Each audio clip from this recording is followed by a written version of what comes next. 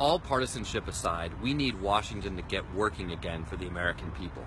But after 100 days in office, President Trump's record is pretty dismal. He promised to bring jobs back to Americans, and yet he hasn't signed a single piece of jobs legislation. He promised to reduce health care costs, and yet his Trump Care plan will take away health care from 24 million Americans.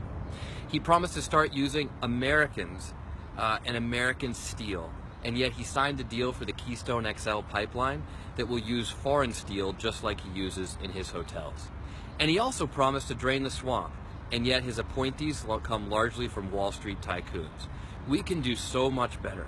I know as a Democrat that I'm eager to get to work on bringing jobs, better jobs, new jobs to meet the 21st century economy. We have a lot of work to do to better serve the American people. But President Trump hasn't reached out to us, the Republican Congress hasn't reached out to us, and even doing it all on their own when they control the House, the Senate, and the White House, they haven't gotten anything done.